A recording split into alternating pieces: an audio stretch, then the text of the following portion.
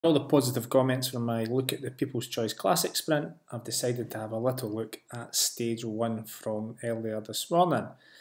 As we know, Caleb Ewan won again, seems unstoppable just now, but I thought I'd go back and look at just over the last kilometre to take a closer look at some of the sprint trains.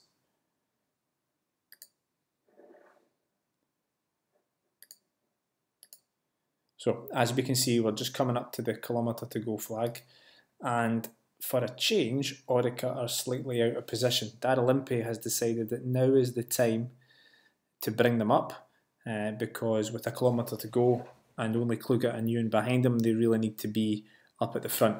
Dimension Data and Sunweb are the two teams surprisingly in control just now.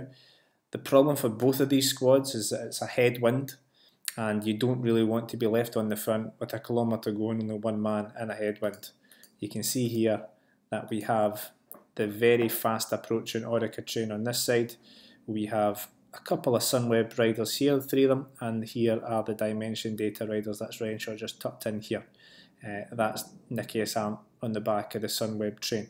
But watch out for the fast arriving Orica boys who know when to time their run to perfection. And just away down the bottom, we can make out the world champion Peter Sagan with Sam Bennett on his wheel. When it's a headwind, there is no point in being up here. You're going to be exposed to far too much wind. So let's roll it on a little bit. We can see that Impey has done a very good job at bringing the Orica boys up. Sagan knows what he's doing, so he's just going to follow that Orica train. He's on Caleb's wheel, which is clearly the right place to be. Danny Van Poppel's in here. He goes on to finish second on the stage, and it's going to get a little bit chaotic at the front when the two teams in control realise they don't have enough men and they're too far out. Things start to get very, very messy just in a minute now. Orica, you can see Impey's managed to bring them all the way up to the front. So in what was about 200 metres, Impey's made up a huge amount of ground. Again, a superb performance by the South African.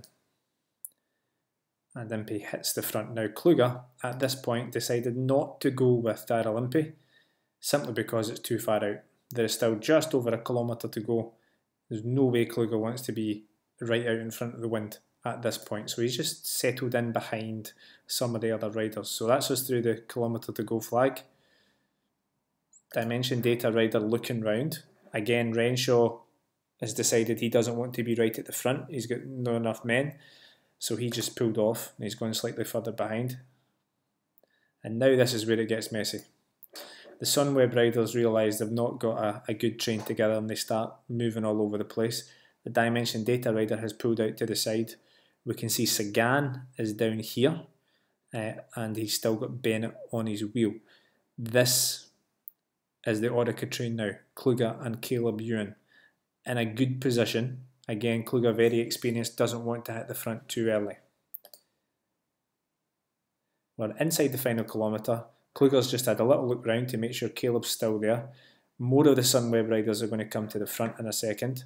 They're going to carry this lucky gentleman here with him. This is Nicolo Bonifacio, who gets the ride on a good train to take him up to the front. There we go, we can see the Sunweb riders and Bonifacio just ghosting in here. We've got Kluge, we've got Ewan, we've got Sagan, we've got Bennett. At this point, Kluge starts to get a little worried that he's going to get boxed in and Caleb isn't going to be able to sprint properly. So he's going to look for some space to the right hand side.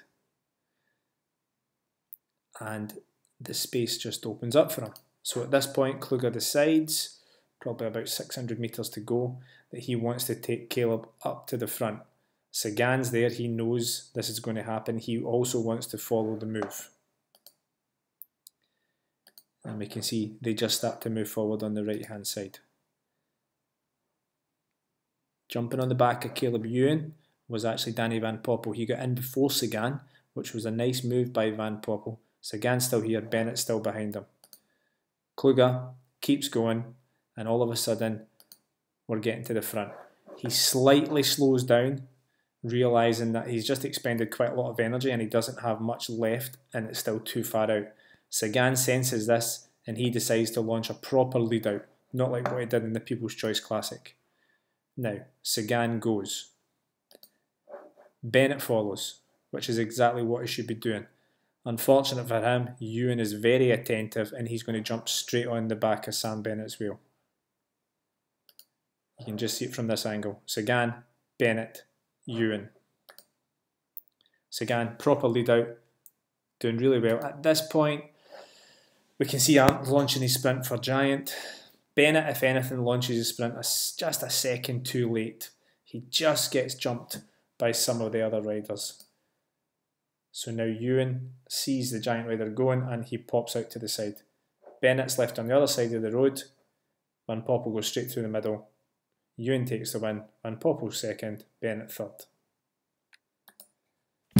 Another classic bit of riding by Caleb Ewan and the Orica boys. Sagan did a really good lead out, but unfortunately on the day for Bennett, he was simply beaten by a faster man.